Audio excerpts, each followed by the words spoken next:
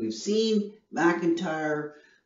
He's gone through the notion of practices. We looked at the chess example, and the whole thing is to get a core idea, a core concept of a virtue. And so previously, that analysis was to lead up to something like this.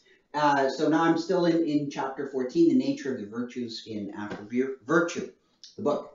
A virtue is an acquired, so this is sort of loosely paraphrasing what's going on. A virtue for MacIntyre is an acquired human quality, let's call it X, that enables one to achieve those goods internal to the embedding practice of X. So, you know, whatever virtue you have, you're going to have a kind of practice in which that virtue is embedded. Remember, you know, tossing a spiral pass is not the same thing as actually playing football. So if you lack X, you don't really get those in internal goods. Now, but practices, you know, so there's another level to this hierarchy, right? That the virtues are kind of embedded in practices, and practices are embedded in institutions. So that's another, shall we say, another level up. So a practice involves goods, again, achieved only by subordinating ourselves to other superior, like better practitioners or more experienced ones. You know, you get in the chess game, there's going to be better players than you, and you learn from them. So you take lessons. There's a social structure to the practice. And so different societies, now if we pull back, you know, according to MacIntyre, different societies may have different codes of truthfulness, justice, and so on. But in all cases, people learn and develop their virtues and exercise their virtues in this context of a social structure. And all of these code systems acknowledge the virtue of truthfulness. Vices can flourish in these systems as well. The vice practitioner relies on the virtuous ones around him or her, but ultimately the vice practitioner will, according to MacIntyre, deny him or herself of the internal goods. So they may get external goods. So yeah, if someone goes in and cheats, they might get the external goods. You know, someone goes into a practice and cheats their way. They might win a trophy or something, but they won't, you know, let's say someone cheated their way in a chess tournament. Maybe they win, but they don't become a good chess player. Because why? Because they cheated, right? By definition, you're not being a good chess player if you win by cheating. So you won't access the internal good of chess by cheating. So even if you do get an external good, like Best Chess Player Award of the Year or something like that, you don't get the internal good. Practices, of course, require the technical skills, but again, with the throwing the football accurately versus being a quarterback, you know, clearly the practices require more than just a technical skill. They don't just have fixed goals. That is, practices are dynamic entity. The value placed on the internal goods with the whole exercise of technical skills. So technical skills are a necessary part of a practice, but they're not a sufficient condition of the practice. There's more to it. So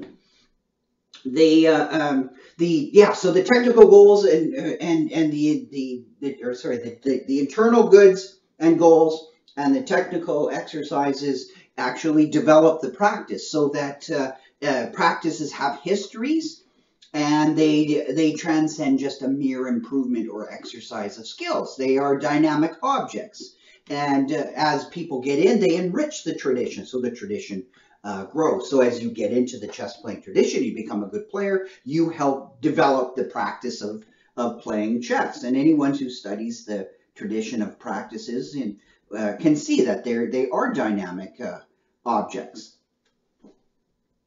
And of course, when you enter a practice, you enter a community. So that is to enter something with a history. And of course, you have relationships with current practitioners. And indirectly, you have a relationship with the past ones. You know, when they say you must, you know, you're learning to play chess, so you're going to have to study the greats of the past. So you would study the history of it and learn from the previous chess masters. And so the virtues that you develop will help you learn and become a deeper and more contributing member of that practice. And now practices, this introduces another distinction, is that practices are not institutions, but they do depend on institutions. And institutions are kind of places for practices to rest. But the difference is that institutions often deal with external goods. And so for instance, institutions are structured because they deal with external goods. They're structured in terms of money and power. So, for instance, chess and physics and philosophy, you might, in medicine and something like that, you could think of being practices. So I practice philosophy. I'm in a community of philosophers, and we engage in the practice of philosophy. And you know, the better I get, the better I can contribute. My colleagues get better, they contribute, and we get better as a community. Sounds good. But we work at an institution, right? Namely a university. And what does that do? Well, so there's the practice of philosophy. The participants are philosophers, and they work at the institution. And the institution, though, we're dependent. The practice is dependent because if you got rid of the institutions, it'd be pretty hard to be a practicing philosopher without the institution of the university. But the institution of the university deals with external goods like pay, promotion, rewards, those kinds of things. And of course, as we often say, people can be misled out of their practice and become too fixated on external goods. So instead of worrying about practicing philosophy, you might, become a little too career-minded, or, you're worried too much about prestige and getting honors and praise from a university that you happen to work at. Or you're just all consumed with everything is to do with your salary, something like that. So, as MacIntyre says, you got to be careful that the embedding institution of the practice, right? So the virtues are embedded in the practice, and the practice is embedded in the, but not identical to the institution, because the trade on external goods is done by the embedding institution. They can tend to corrupt the individuals and the practice itself, so that it becomes less of a practice of philosophy and just a gang of people trying to make a lot of money or something like that. So, and of course, this is MacIntyre's point, is that there is an intimate relationship between practices and institutions. There's intimate relationships often between internal and external goods. And it's precisely these virtues of justice and courage that help the practice resist the corrupting influence and power of institutions. Okay, so people, learn and they gain and learn and fail in particular communities with their own particular institutional forms. So you have to have healthy institutions as well for your practices, because institutions can corrupt practices. Now, MacIntyre then, asks us to consider, other views that have sort of a more disengaged one, where the sort of embedding structure is much more distant, like liberal individualism. And here, the political institutions are completely just a background structure, just an ordering structure, and so individuals can go off and, enjoy life, liberty, and whatever they in pursuit of happiness, right? So that in that sense, the embedding structure is totally removed from all aspects. It doesn't impose any good. There's nothing like that. And so governments, in this view, only provide the structure.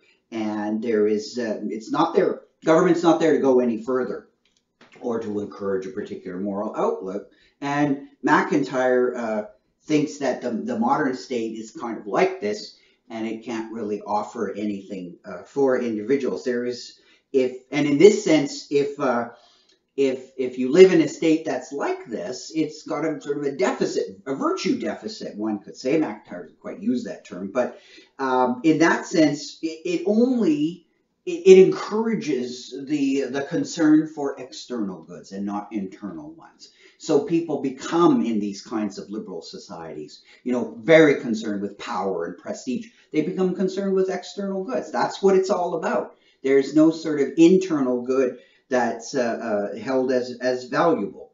And in that sense, you get a more corrosive kind of, in the end, you don't have the internal values and the virtues to protect against this corrosive influence. So it's not that there's a deliberate attempt, but it's this lack of providing, a proper background for a practice to thrive that can actually cause an erosion of the virtues, according to MacIntyre. So this is a preliminary account. You have to go, and there's richer stuff going on in the text than this. Is it Aristotle's view, though? Like, remember, MacIntyre was trying to push an Aristotelian kind of view. But remember, it wasn't a kind of view like Aristotle's, not Aristotle per se. And to be fair, probably if Aristotle came back and looked at the modern world, he would reevaluate many of his propositions, like everything he said that was connected with science, he would probably abandon quite quickly. And of course, since his science was connected to much, his view of science, what he thought it was connected to his philosophy, it's not surprising his philosophy would change as well. So certainly, MacIntyre has abandoned, a lot of Aristotle's metaphysics and certainly his metaphysical biology. You don't really see that in MacIntyre. There is a teleological aspect to MacIntyre. He thinks, that practices and that we live in that develop our virtues, they do have standards and what you ought to be a good chess player. It's different from Aristotle in a variety of other ways. And also, even with the notion of conflict, Aristotle tends to see it as more of a kind of a failure in the individual character, and MacIntyre sees it more as the claims of competing practices that we have on them, that have on us, that is. But it is Aristotelian in a few ways. As well, MacIntyre makes a big distinction between intellectual and character virtues, as Aristotle, and MacIntyre, as he reads Aristotle, is against utilitarianism as well, and has a similar view of pleasure. Now, of course, there's lots of criticisms you can throw, like for instance, earlier on we talked about practices and virtues being embedded in them, and so it's this kind of relativism, right? It certainly could be made out to be one that there's just nothing outside of practices. There are just practices and traditions, and you can't step outside them. There's no neutral ground. So you can't really criticize. You just look at things from inside of a tradition against the other. What about practices that support horrible things like the practice of torture and that kind of stuff? Does this mean that we have to be, happy about that or whatever? This is a terrible thing, but it could fit the notion of a practice standards, and it comes out very ghastly when you think about it. But it still would fit the idea of MacIntyre's idea of a practice. And MacIntyre admits that sure, there's lots of practices that are just fundamentally evil. It's not clear how that would work, because that seems to be an outside notion of evil of all practice. But he just thinks that doesn't mean you have to tolerate every kind of practice and say they're all equally good. So in the end, that sort of gives you an overall view of what MacIntyre thinks a practice is, and remember that they are a notion of a collectivity, of a social kind of collectivity. That's usually cooperative, competitive to a certain degree, and has standards of excellence.